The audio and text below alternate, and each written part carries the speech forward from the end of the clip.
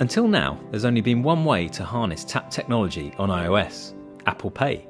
So if you've wanted your app users to be able to tap their phone to unlock the world around them, to redeem a voucher, enter a venue, or sign drinks to a hotel room, you've had to settle for existing clunky technologies that work across both iPhone and Android operating systems, and that means QR codes. But now there's a new location technology that uses Bluetooth beacons. Our Bluetoothtap technology combines all of the power and ranging ability of a standard beacon, but also uses a low-level magnetic field to guarantee an accurate tapping experience from 0 to 5 centimeters.